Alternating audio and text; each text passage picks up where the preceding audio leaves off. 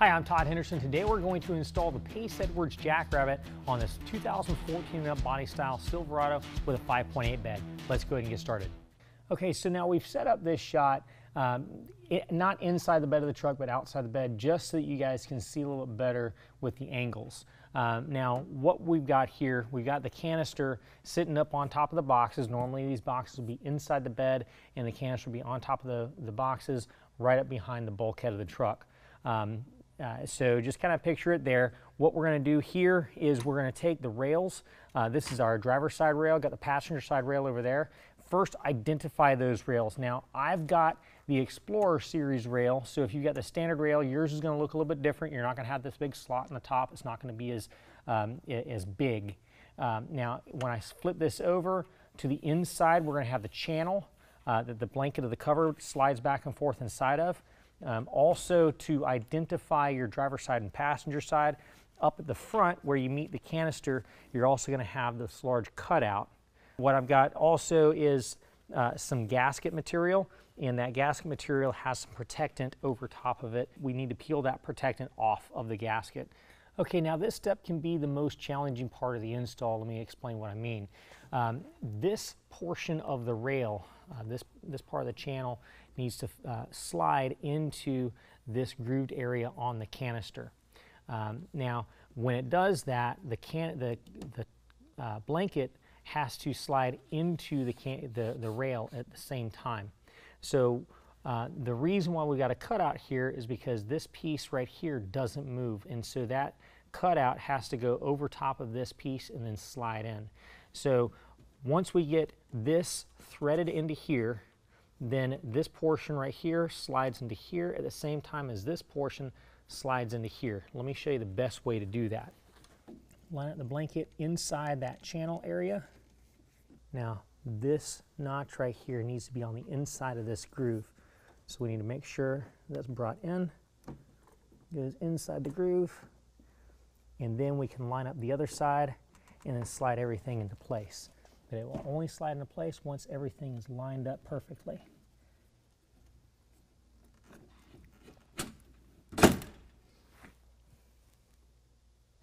Now, one thing you will notice is that the rail is sticking out about an inch past where the canister is at the end. We're going to do that to both sides. Okay, so now once the rail has slid into that canister bracket that's attached to the canister, you will notice on the bottom side of that there is a little hole. That's for a screw to actually attach those two together. So you've got a screw that's in your kit, you've got a lock washer and a flat washer along with that screw.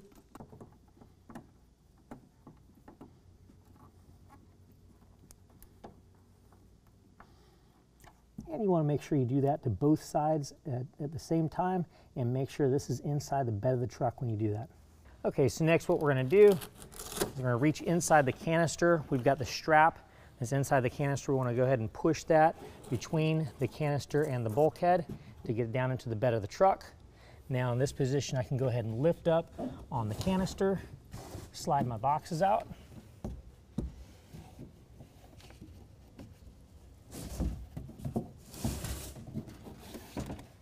Okay, so next we're going to put on our bulkhead seal, but first, before we do that, we need to wipe down this portion of the bulkhead with alcohol. Now, we're going to be putting this bulkhead seal kind of as far back on the bulkhead, close to the opening of the bed of the truck as possible. On the Chevy here, it's kind of rounded on the edge of the bulkhead. You want to kind of catch part of that rounded portion and go ahead and run the seal all the way across.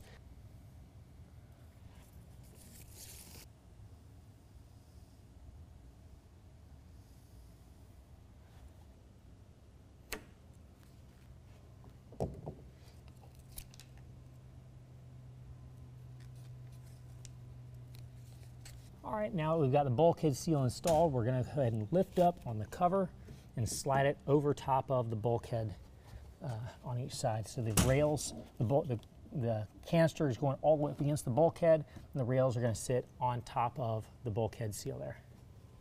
Now this is a really great time to go ahead and lubricate the rails.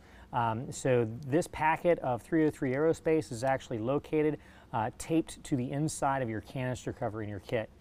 So what we're going to do is we're going to tear that open. We've got a cloth that's in there that we're going to pull out, and we're going to put it in between the top seal and the wear strip.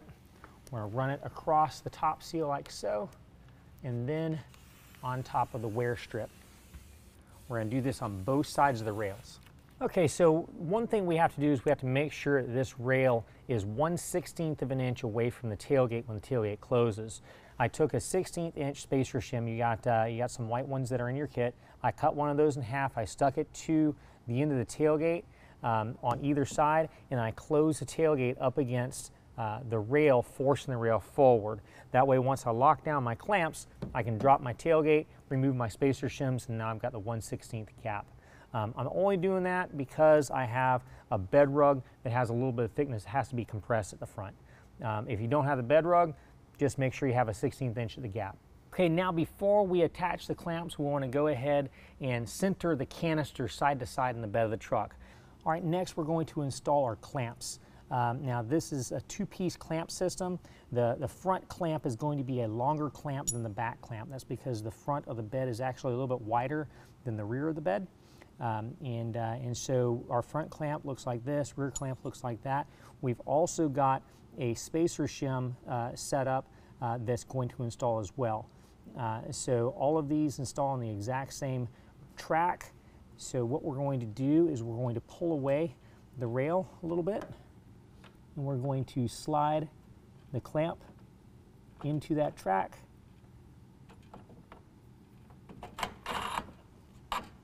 And then along the rail.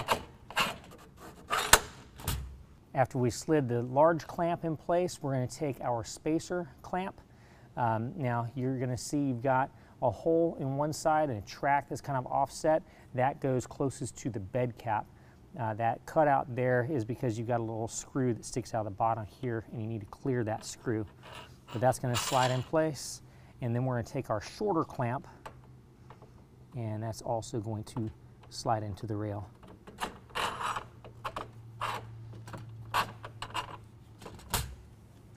Okay, so next what we're going to do is we're going to put the second half of the clamp together, and when we do that, we're just going to take this open C portion and we're going to slide it over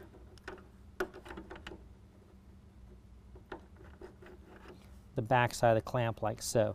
Now this will rock back and forth. So what we've got is a barrel nut that's got the opening on one side here. We're going to slide that to where the barrel nut has the opening facing this side here. Now in our kit, we're going to have two lengths of long bolts. We've got the long bolt and the longer bolt. So what we're going to do for the front is we're going to take the longer bolt. We've got a lock washer and a flat washer going through there. It's going to go through both sides of the clamp and then thread into that barrel nut.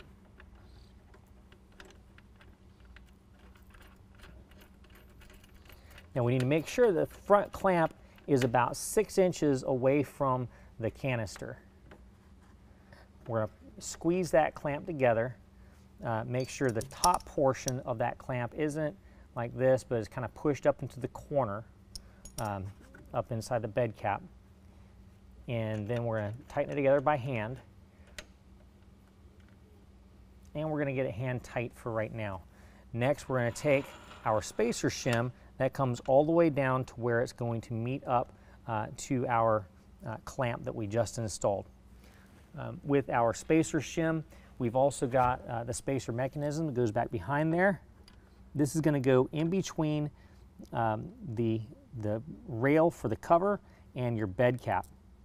Now what we're going to do is we're going to take a provided bolt with flat washer and lock washer, and we're going to thread it up into that clamp assembly.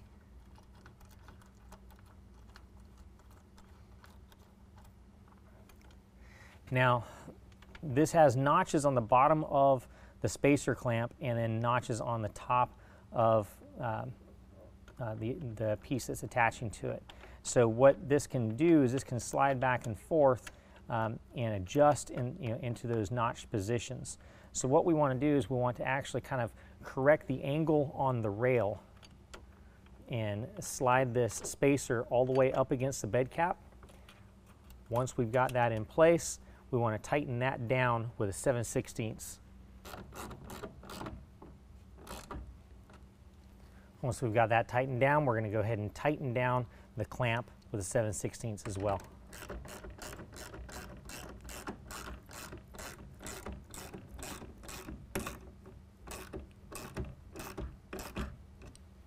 Now for the rear clamp, what we're going to do, we've got a little bit of clamping area in here. We're going to find a good spot where we can slide this in, where it's as close to the tailgate as possible. Once we get into that location, we're going to put this clamp together pretty much the exact same way we did the front clamp. Other than we're going to use the shorter bolt along with the barrel nut on this one.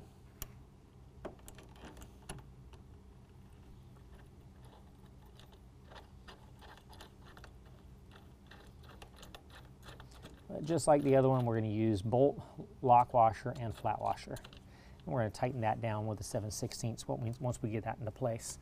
Now, as we tighten that down, what that clamp does is the clamp pulls the rail towards the bed cap and also down to the bed cap at the same time.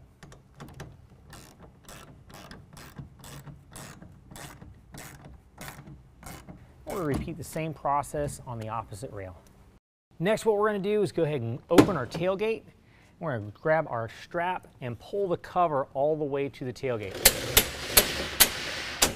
Now in this position, what we're going to do is we're going to shift the cover side to side and see exactly how much play we have from one side to the other. If we are within 1/4 of an inch of play side to side, we do not have to install any shims. If there's more than 1/4 inch play, what we want to do is we want to go to this rear clamp on each side, take the clamp off, install 1/8 inch shims between the rail of the cover and the bed cap. Or however much shim you need to do it the exact same amount of shim on one side as you do on the opposite side though. Okay, now we've got the canister cover. We're going to line that up to this slot on the canister. Now we've got a threaded insert that slides back and forth in the canister on both sides. That's going to line up to the hole in the canister cover. So what we're going to do is we're going to line that hole up to that slotted insert. Take one of our provided screws,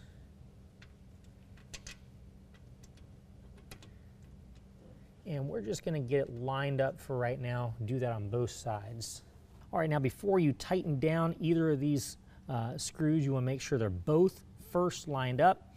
Then once they're lined up, you want to take the edge of the canister cover and slide it up to where it's flush with the edge of the rail. Hold it in place while you tighten this down with a Phillips head. You're going to do that on both sides. Now we need to go ahead and install our drain tubes. You're going to do this on both sides. Up underneath the canister, there is a cutout. Pop the drain tube in place. You'll hear it snap in position. Now, where I'm going to route this drain tube is behind my bed rug, right into this little hole area right here. Now, this is a little long for that, so I'm just going to kind of cut this down to a length that I think will be good.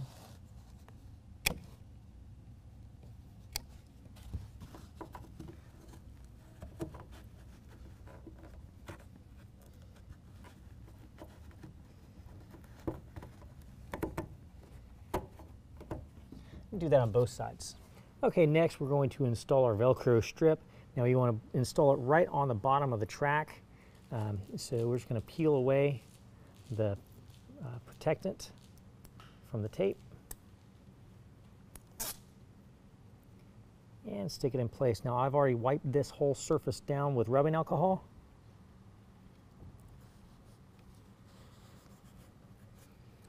And now our strap will stick right in place, just like so.